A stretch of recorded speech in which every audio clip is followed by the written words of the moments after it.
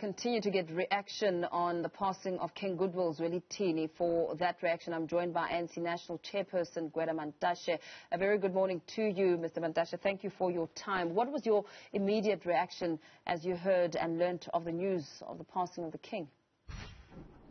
It was a combination of shock and pain, in the sense that the King had been in hospital for some time, and we all prayed for recovery and ultimately coming back to society. Because when a head of a nation dies, you must know that a crisis, even if it's announced, will come in. So we're quite shocked to hear that he has passed on, because there were a combination of news that he was improving and recovering.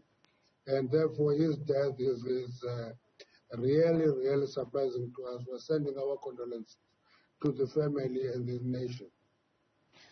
This was essentially a leader who was in charge for around 5 decades. And, of course, looking at his role and his significance, what do you think he leaves behind?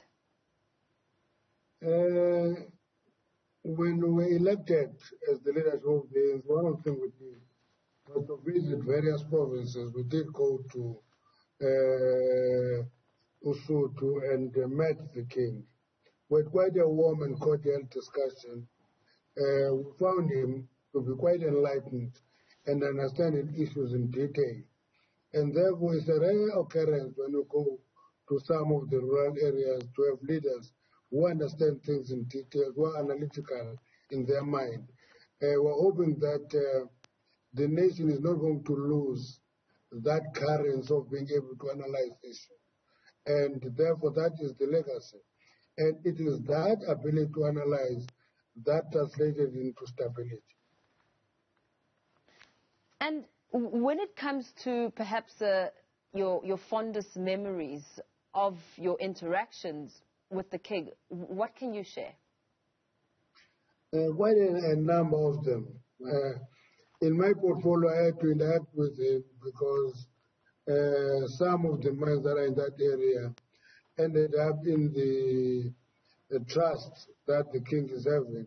We had quite a lengthy discussion with him and his representative about the importance of the mine, not just going to the fund, to the foundation, but the importance of developing communities around the mines.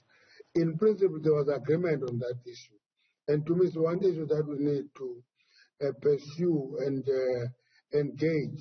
The second one is, you know, when you deal with leaders who sometimes stand their ground, it sharpens your mind.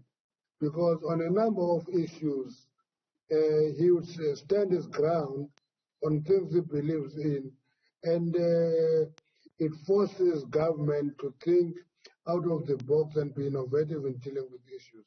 And many people think that governing is giving out instruction. That is not what governance is. Governance is ability to engage, talk, and find solutions.